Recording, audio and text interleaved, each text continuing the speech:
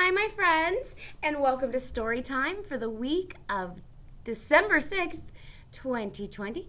I'm Miss April. I am the youth librarian at Janaden Hutton Public Library, and I'm bringing you these online story times every week until we can meet together again. If you watched last week, we talked about Christmas, and we're going to talk about Christmas this week too. This is part 2 of 4 Christmas-themed story times. So today, we're going to sing the same 2 songs we sang last week, so maybe you'll know them this week. And we have a new book to read and a craft that goes with our book. So, if you're ready, we're going to do a little clapping. I'm going to stand up for this song because there's some jumping, bending, and twirling to happen in a minute. Are you ready? Don't mind my bumpy camera. Here we go. Let's all do a little clapping. Let's all do a little clapping. Let's all do a little clapping and spread Christmas cheer. And then we're going to jump. Are you ready to jump with me? Let's all do a little jumping. Let's all do a little jumping. Let's all do a little jumping and spread Christmas cheer. And let's bend. Let's all do a little bending. Let's all do a little bending. Let's all do a little bending and spread Christmas cheer. Are you ready to twirl? Let's all do a little twirling. Let's all do a little twirling. Let's all do a little twirling and spread Christmas cheer. Was that fun for you? That was fun for me. I don't like how shaky this camera is today. I'm very sorry about that. All right. I have a book for you. Do you think, when you think of Christmas, do you think of spiders? I don't either. That's normally a Halloween thing, isn't it? I'm going to put my camera a little bit closer so you can see me. Yeah, spiders is a Halloween thing. But this book is called The Christmas Cobwebs by Odd Bodkin. So let's find out what spiders have to do with Christmas.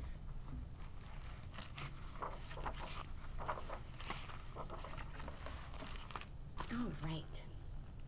In old Chicago, there once lived a humble cobbler. A cobbler is someone who makes shoes. All day long, the door to his shop swung to and fro as customers came and went with pairs of shoes.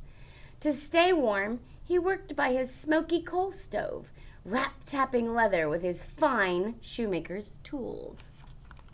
There he is, working in his shop.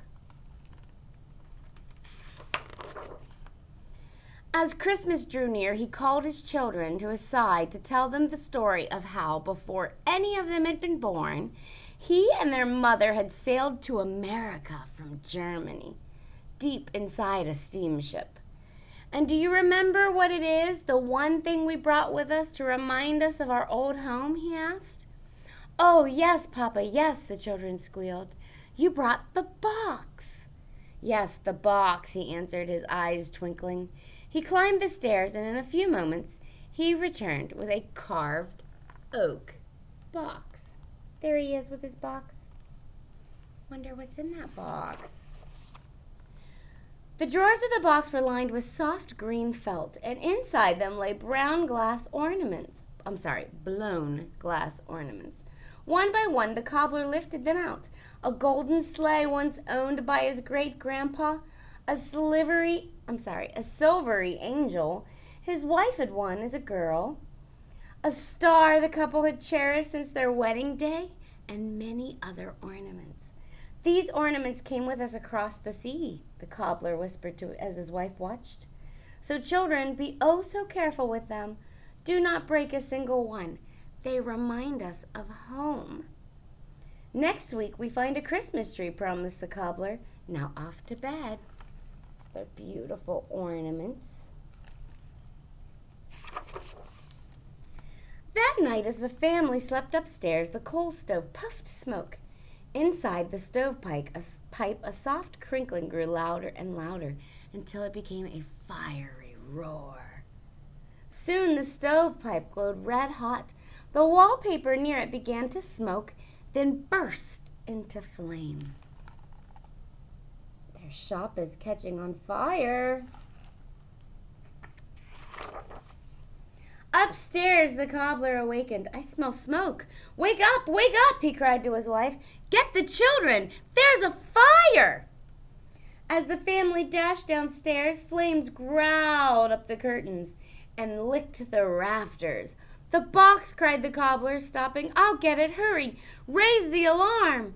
He ran back through the flames, finding the box in a corner in his workshop. He rescued his precious ornaments. They meant so much to him that he braved the fire to get them.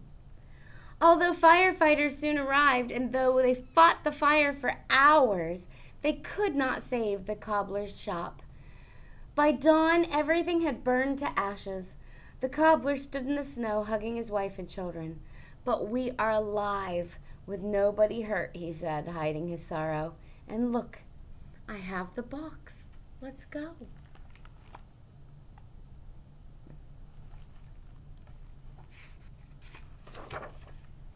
Kind neighbors gave them food and warm clothes in a rag bag. Someone said that 20 blocks away at the city's edge, an old abandoned farmer's shack still stood. Clutching the oak box, the cobbler trudged off through the snow with his family. They're off to find a new home. Dust covered everything inside the little shack, and cobwebs filled the rafters. An old broom stood in a bare corner by a rusty stove. The cobbler's wife took the broom and began to clean the room. She was just about to sweep the cobwebs away when her husband touched her arm. Please don't take their homes, the cobbler said. Whose homes? Asked his wife. The little spiders who live up there, he answered. We lost everything. Those webs are their homes. Let them stay. Isn't that sweet? Against her better judgment, the cobbler's wife put down her broom. Although the family had heard nothing, up in the rafters, tiny legs scurried this way and that. Tiny eyes gazed down at them.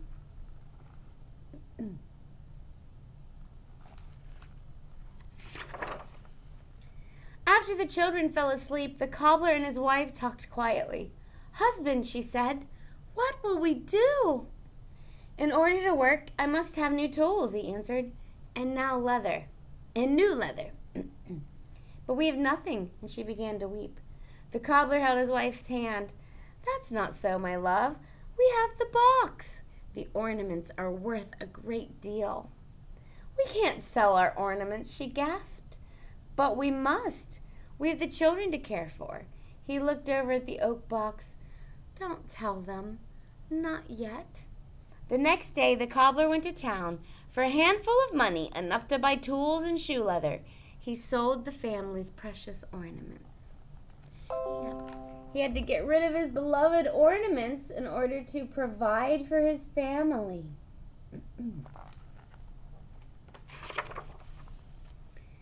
When Christmas Eve came, the cobbler and his children cut a little green fir tree they had found at the edge of the woods. There's their tree. They dragged the tree home and stood it in their bare shack. It's so different here, said one of the children, looking around the room. But our ornaments will remind us of home, said another. Where are they, Papa?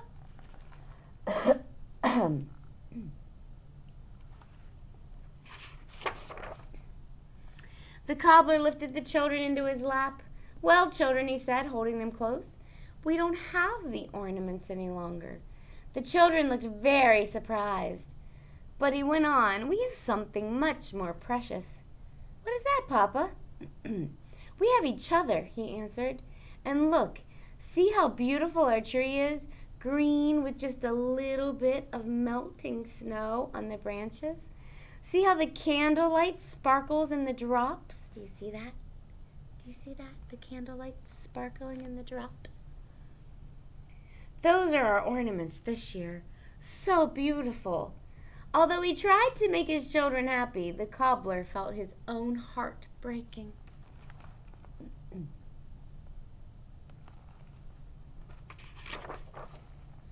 That night as the family slept, the house grew quiet. Then up in the rafters, tiny legs began to scurry this way and that. At the end of a silver thread, a tiny spider dropped down toward the bare tree. Another spider followed, and another, and another. Look at all those spiders crawling toward the tree.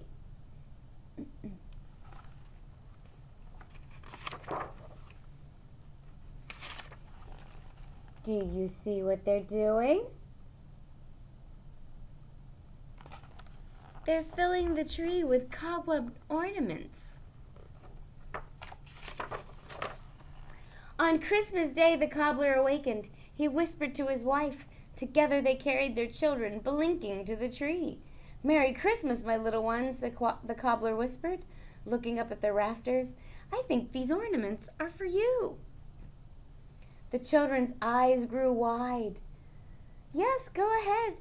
Feel them." The children touched the miraculous ornaments. "But be oh so careful," the cobbler said. "Do not break a single one," his wife said, smiling. "That's right," the cobbler smiled too, hugging his loved ones. "These ornaments remind us of home." "Which home, Papa?" asked the children. What do you think he said? The cobbler gazed at their shimmering tree. "This home, children," said the cobbler.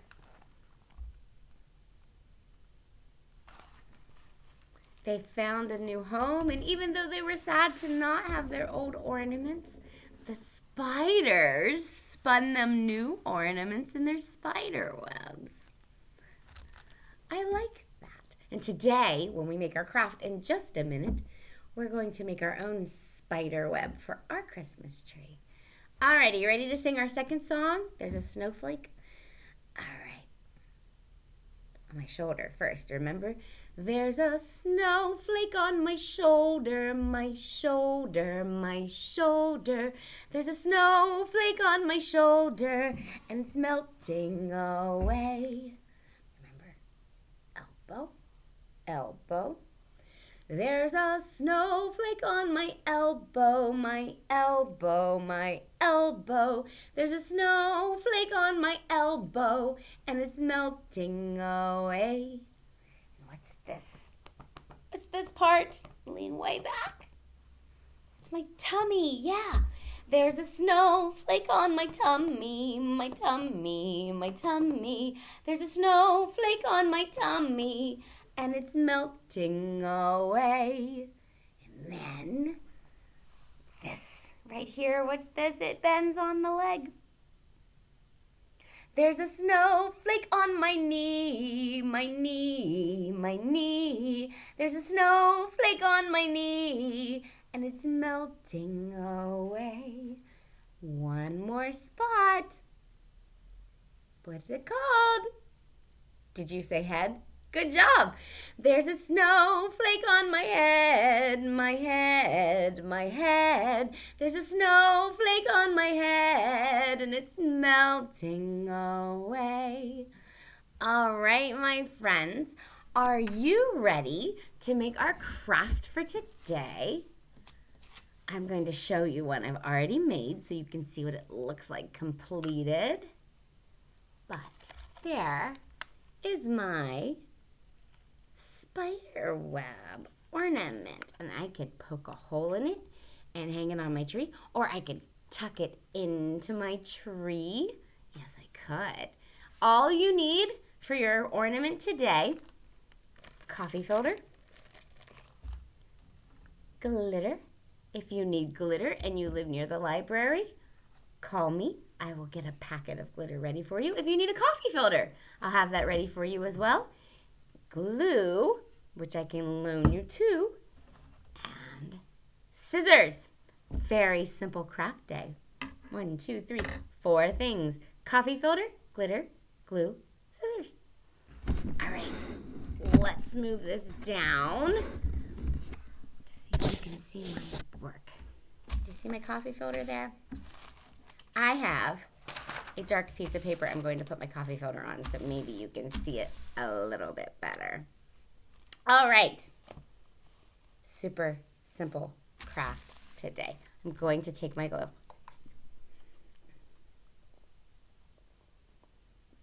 and I'm going to make a plus sign or a cross, if you want to call it that, on my coffee filter. Straight down, and then straight over. All right, do you see that on my coffee filter? Now I'm going to make an X over cross, or across my T.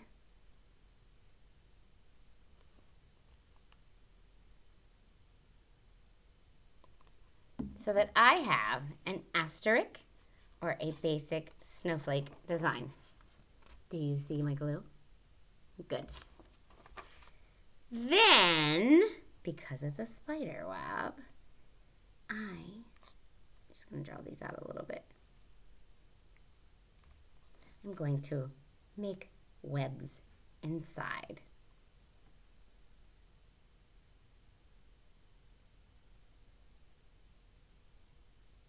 And I'm just attaching each spoke of my asterisk to one another.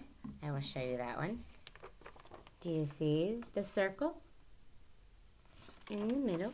And then I'm going to make one on the outside.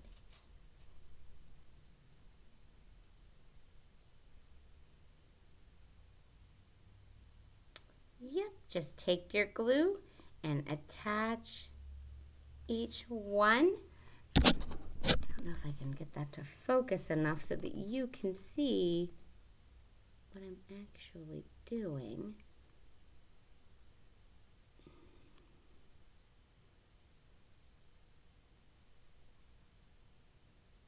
And once you have it all the way around, it'll look like this. And then the very best part starts, the glitter. Glitter is so much fun. And it's easy to do. All you do with the glitter, push that in a little so you can see my work, is shake it over top of your glue. Yep. Really good shake.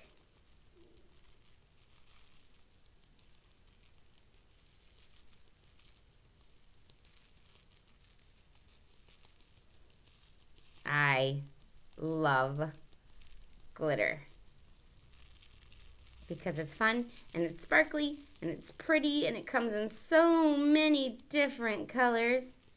I chose silver so it looks more spider web-ish, and also because I have silver glitter.